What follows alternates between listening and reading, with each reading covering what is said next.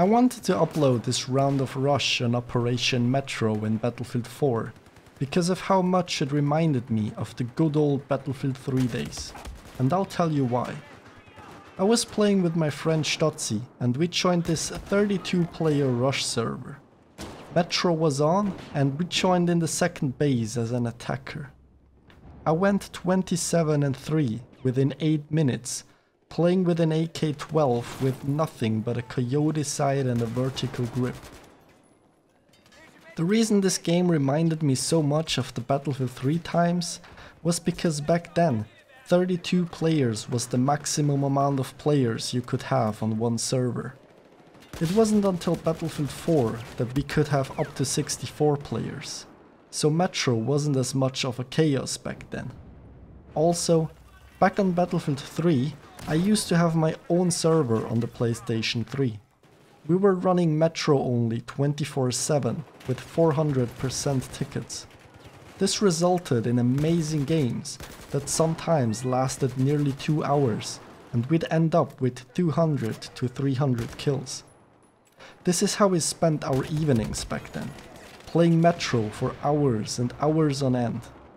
To this day, that is some of the most fun I've had in any video game ever, so when I joined this server, I felt right at home.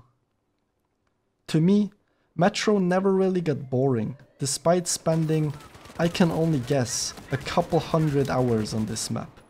Even today, 10 years after Battlefield 3 was released, Metro is probably still my favorite map to play. This leads me to the first thing I want to talk about in this video. Is Metro the best map in Battlefield history? I'd say most Battlefield players either love or hate Metro. There's no in between. You either hate the chaos or you embrace it. The thing is, Metro needs to be played in a particular way to be enjoyable, at least to me. And that is on Rush with 32 to a maximum of 48 players. 64 players is too much. It just leads to bottlenecks and grenade spam. I also never really liked playing it on Conquest. Most games would end up with one team pushing the other towards their own flag or even their base. I never really found joy in this, neither as someone being pushed back nor as someone pushing the other team back. I find it rather boring. With 32 to 48 players on Rush, however, it leads to a beautifully action-packed chaos. Sometimes it feels like you're running against a literal wall of defense, and there doesn't seem to be a way you're ever gonna get to that MCOM. But it only needs one decent push from a single squad to break through one of the few choke points and plant the bomb. And then the action continues straight away as you're trying to defend it.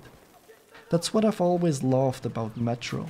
Trying and trying over and over again until you finally manage to break through.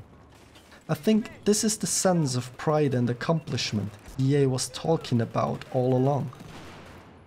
Having said all this, this is also why I desperately want to see Rush, as well as community servers, make a return in Battlefield 2042. I've talked about why I think Rush is the best game mode in Battlefield in another video. We've had Breakthrough on Battlefield 5, but it just isn't really the same. I also think Rush is best played with 32 to a maximum of 48 players, because 64 players is just too much for a game mode centered around 2 points on the map. It removes a lot of the tactical elements of Rush and turns the map into a giant pile of chaos. As for the community servers, I think most Battlefield players always appreciated being able to adjust the settings of each server to their liking.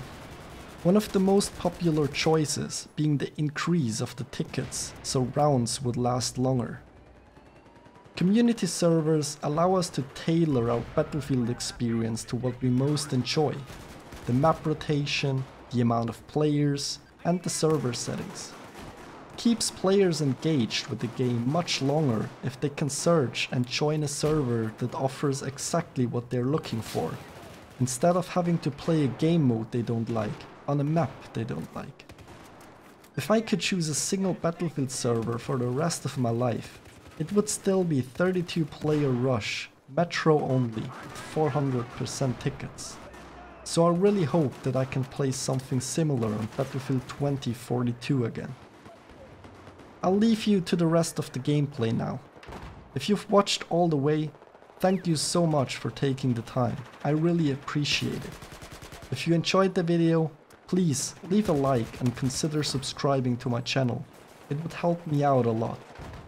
Till next time on the battlefield.